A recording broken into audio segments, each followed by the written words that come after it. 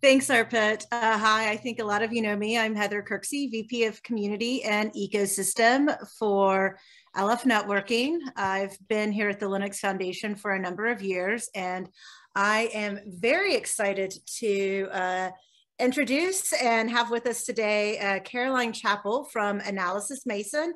She heads up their cloud research division, and she has a great long history, both with cloud computing and all the transitions like NFV, and a great depth in Telcom, from OVM to heavy reading. And she and I have interacted with each other quite a bit over the years.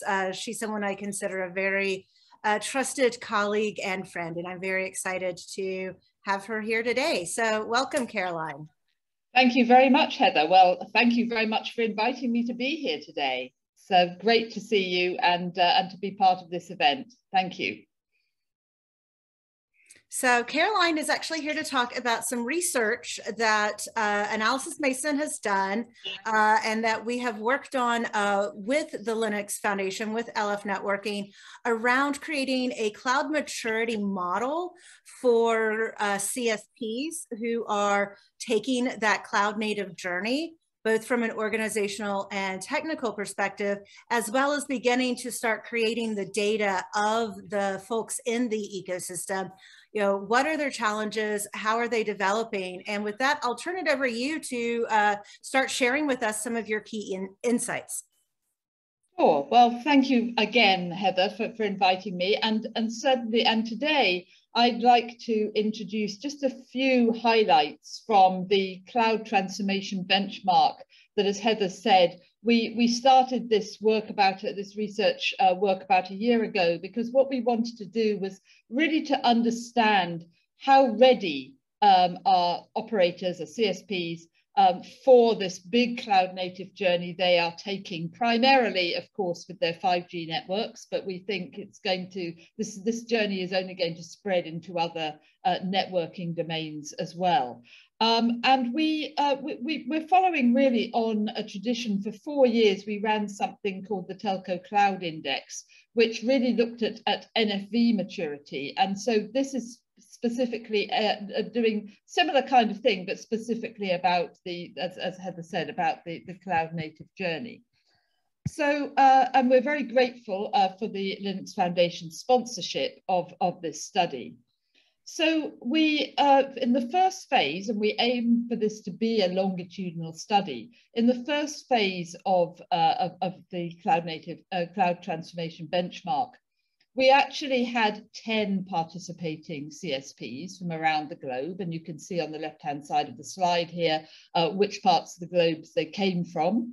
And we were talking to very senior executives in those CSPs about their cloud native journey, and we had a long questionnaire that they and their colleagues, that some of them had to obviously bring in lots of colleagues to help answer these questions, a quite detailed questionnaire looking at the various aspects of cloud nativeness, if you like. And basically we were, let's get rid of that. Basically, the matrix is built around the two axes of the matrix of technological maturity and organizational maturity.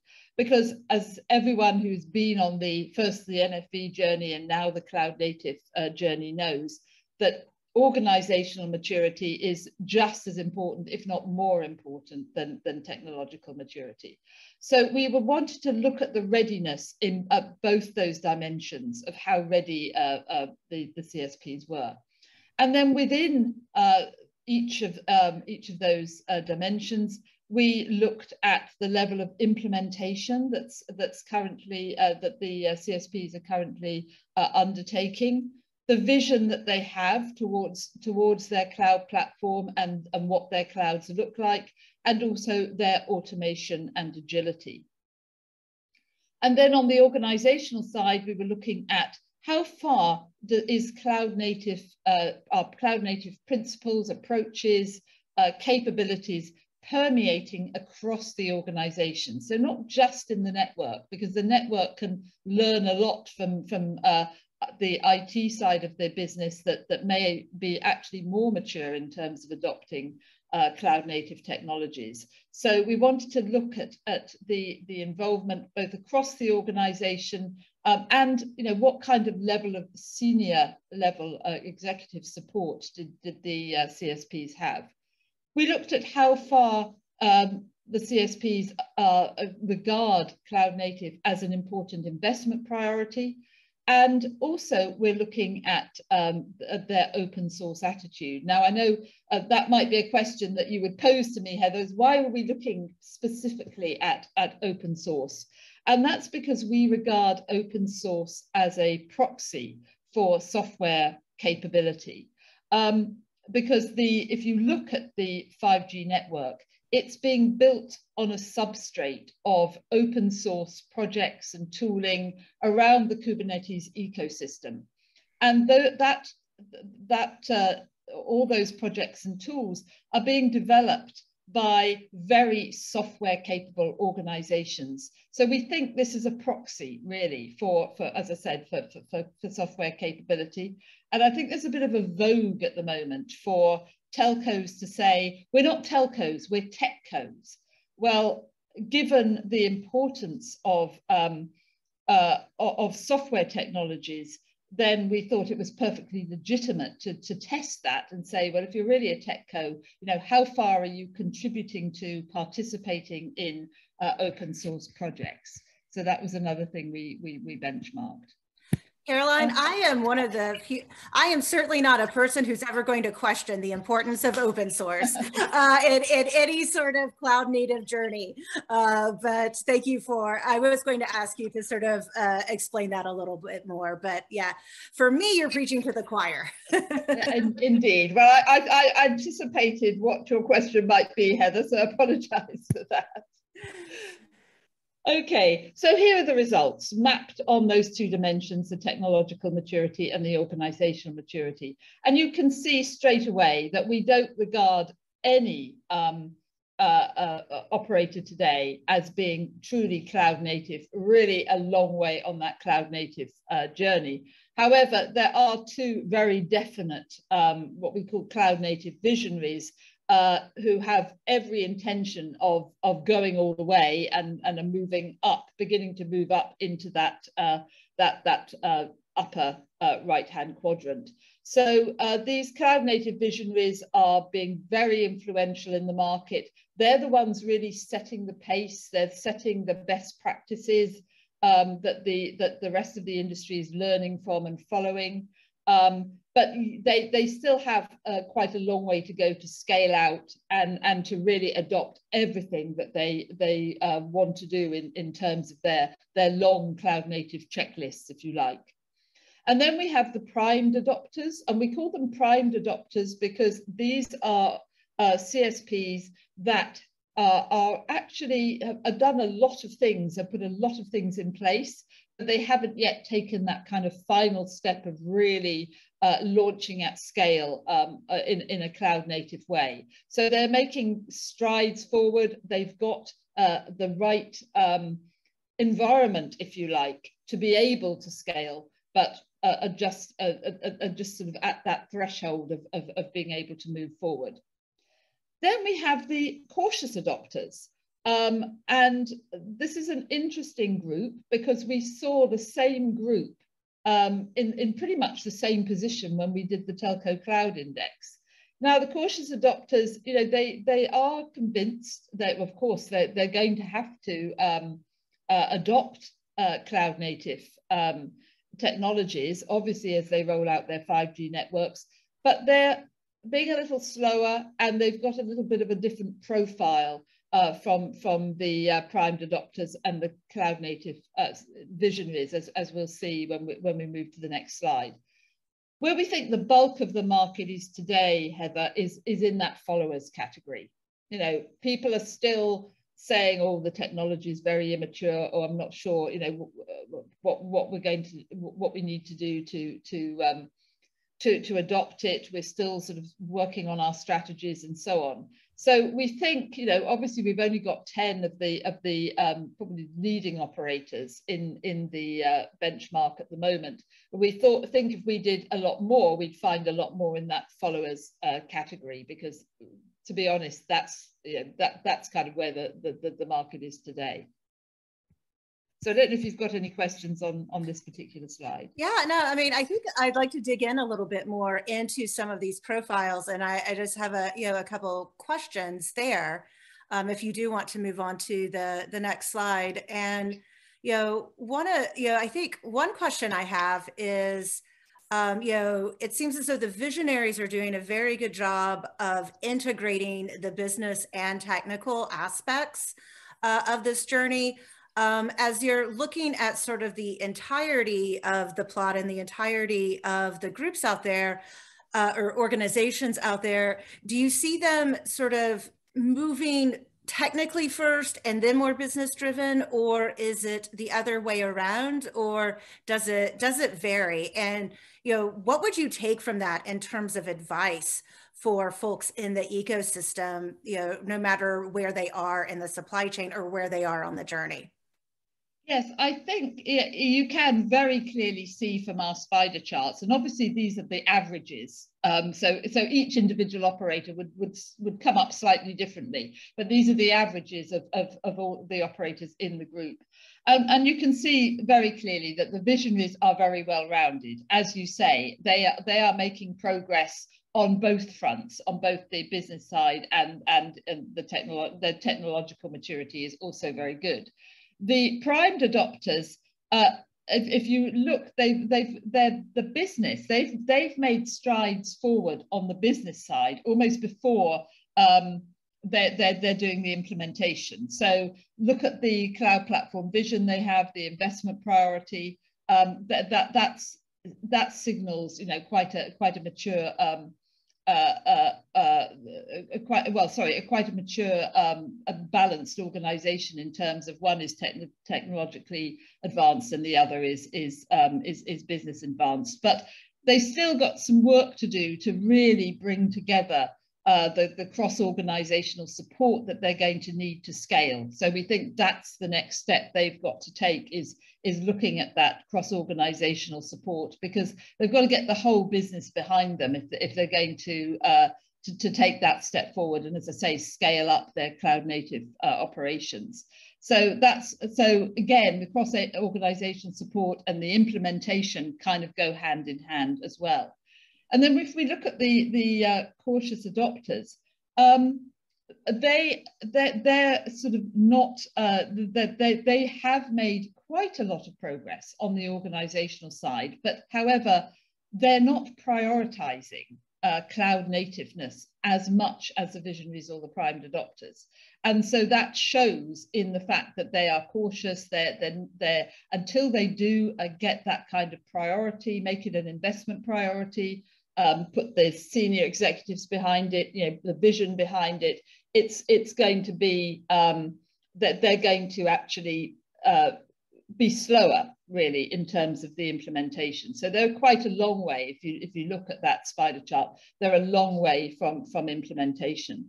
So I think we saw very much the same patterns when we were doing the Telco Cloud Index with NFV.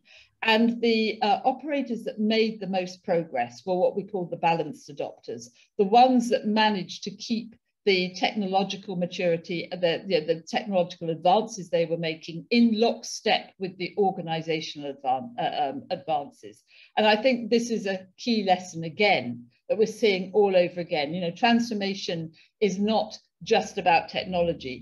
It's primarily about people and processes, and you can't change people and processes. That's got to come from the top, and it's the same story all over again. Right. So even though we're sort of continuing to improve, in some ways we're doing a similar journey that we were on, when we started the entire NFV transformation. Yes. Yeah.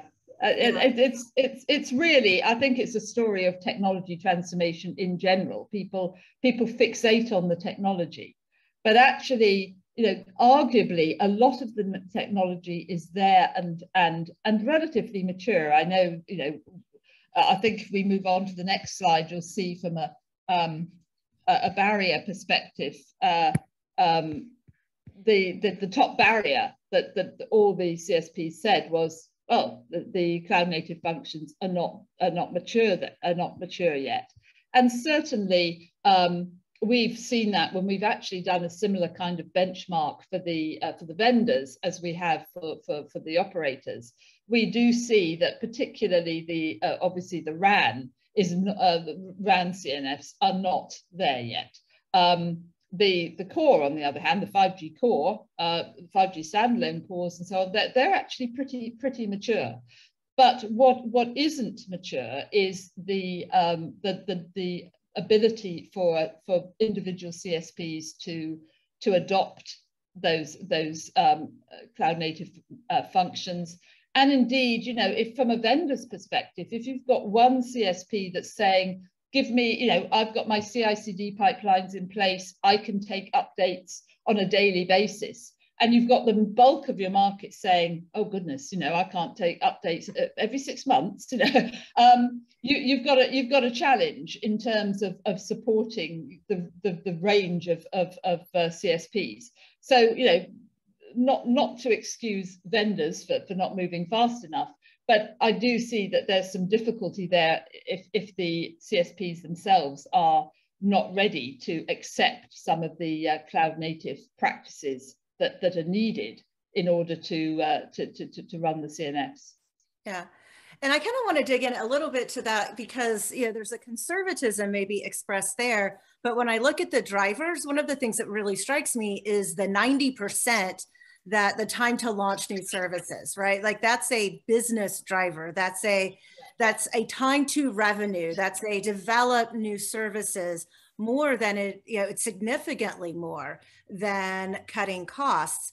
And I'll admit, I find that a little surprising given that we've just been through this pandemic, through this time that's felt a little contracted, but still at the top levels of the business, it seems as though this desire to capitalize for new services, to become more agile, to move fast really does remain a prime driver for the way, the end users are thinking about this, which, to me, it's a little bit more positive than some of the, I don't know, the challenges or, the fact that, we've got visionaries, but we don't have, what we would consider, cloud native leaders yet, but it looks as though we are being excited and driven by something that is, very forward looking. Yes, and I think this is a big change. I don't know whether you see this as well, but I think this is a big change from when we did the Telco Cloud Index and the NFV days, because there the focus was much more split between operational costs and customer experience. So the customer experience did come through, but the agility, the time to launch new services, the prominence of that, I think, is new. So what I agree with you. I think this gives me heart, even though when you look back and you look at the different profiles of the operators and you say, well, a lot of them don't yet have that vision and that the support of their senior execs in place, not fully yet. I think what it does show is, as you say, a strong desire a strong recognition that they do need to get the business side right. They do need to get the organizational maturity in place. And that's why I think they are further really along the x-axis, a lot of them, than the y-axis. So they are taking time to move forward on the, getting the business behind them before trying to sort of adopt a lot of the technology. And I think that has to be very positive, because I think that's the only way you're going to affect change. And yes, recognizing that time to launch new services, if you do have that agility, you can be a lot more competitive. I think that recognition is seeping into the operators we've been talking to. Yeah, well, and I'll just, for me too, like sort of this, as we're we know we're not fully out of the pandemic and everything, but we're emerging from what has felt, like a challenging time.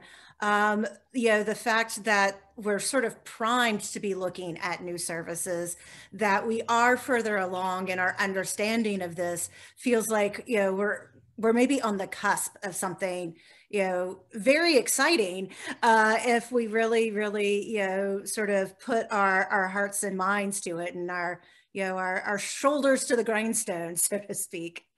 Well, to be fair, Heather, I think the pandemic has actually driven a lot of change, and a lot of change in terms of service demand. A lot of companies going to the cloud, a lot of demand, a lot of, well, but maybe not so much in consumer behavior, but certainly in enterprise behavior, as they've realized that their supply chains, that their businesses themselves are not resilient. So, and networks and the telecoms industry have been the net beneficiaries of the fact that, companies are actually changing their practices and processes, going to the cloud, needing connectivity more than ever. And I think that actually the pandemic has is kind of driving this acceleration in the need for new services, to which our industry needs to respond. Yeah. And I think that actually sort of echoes, I think, a lot of what Andre said when he kicked us off this morning as well, when he was talking about the impact on AT&T of just the giant increases in data and the growing sort of necessity of access to that data for lots of people that the pandemic sort of threw up. So, yeah, I mean, yeah. Yeah, so let's maybe move on a little bit to the open source proxy, which once again is not perhaps across this entire breadth of operators quite perhaps as much as we might have hoped. But I think when you and I were talking about the report, it sort of indicates that we are still growing. We're still getting to the place where we really need to invest in open source in order to invest in this network transformation and this digital journey. Yes, I think open source is so critical. That whole Kubernetes ecosystem is so critical now to the 5G network that I think it is a big disappointment, I think, that operators are not participating more fully yet in some of these projects. Obviously, we've got some very significant, contributors, and people at least who are sort of participating a little. But I think it's kind of worrying that 6 out of our 10 operators said, well, we're not making any kind of contribution at all, and 50%, for half of them, are not even participating in or not even sort of joining any of the bodies. I think a number of them said, well, things are moving so fast, with resource constrained and so on. But as I said at the beginning, if you're going to call yourself a tech company rather than a telco, and a lot of them are now saying, oh yes, we want to be a tech company, you can't really do that unless you are. If you look at all the big tech companies on the planet, the hyperscalers and even sort of smaller unicorn players, they are all tech companies in that they are software capable and able to produce open source, certainly to contribute to it. I think this is a kind of warning bell, I would say, is that, how far can you progress if you're not going to become sort of more involved in open source and more sort of determining of which of these projects and tools and so on, and there are so many of them, and they're all determining, you could potentially be determining your fate, because they're all being built into the cloud native functions that you're using, into the clouds that you're using. And if you're not sort of aware of them or able to sort of participate in them, you're going to be constrained on that journey of being able to develop new services quickly, being able to change your network quickly, being able to automate your network. And you can't leave everything to the vendors if you want to be truly a tech company. Right. Well, so we are beginning to, I think, hit our time. But I mean, what I'm sort of hearing you say as a respected analyst, you know, especially to our end users, is get involved in open source, because it's one of the key things to do to drive you more and more to that leadership place. And if you're interested in the report, and if you're interested in talking to Caroline, as she said, this is the first year. We are hoping to make this a yearly longitudinal study to really have an index for how folks are doing. I think on the next slide, you can download the report at linuxfoundation.org. We just posted it this morning. It's hot off the presses on lfnetworking.org. And if you are an operator or a vendor looking to get involved in the continuing tracking of this journey, please reach out to Caroline. All right. Thank you. Thanks, Heather. Thanks, Caroline. Appreciate it.